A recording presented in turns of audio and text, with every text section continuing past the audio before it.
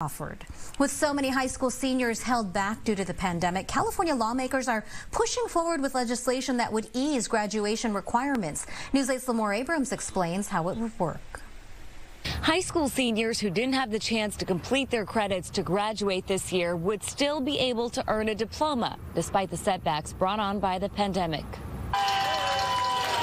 The coronavirus pandemic not only changed graduation ceremonies for the high school class of 2020, it left some seniors behind altogether. Of all things, your success in life is dependent on a high school diploma. A diploma denied to so many due to challenges associated with distance learning. So we want to make sure that we don't send them back. They don't have to go get a GED. San Diego Assemblywoman Gonzalez is thinking about students in underserved communities who perhaps had trouble accessing the internet from home or were forced into the working world when their parents were laid off. Her bill would give a school district the power to waive graduation requirements like English, math, foreign language, or performing arts. There may not have been the opportunity to finish that class. The legislation moving through its first Senate Education Committee with no opposition. But for some parents, it's raising a question.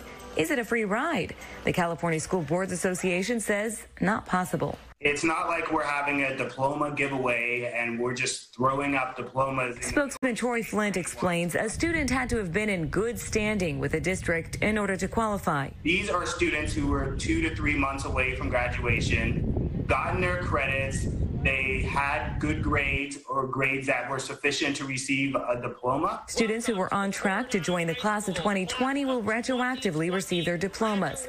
Lawmakers say holding them harmless for what was out of their control. Well, this was unusual, unprecedented times, and as a result, let's go ahead and make sure that people are made whole.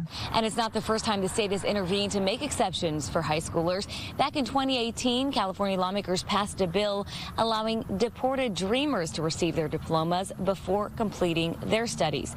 Now, as far as this bill, it still needs to head to both houses before going to the governor for a signature, and that needs to happen before the September 1st deadline.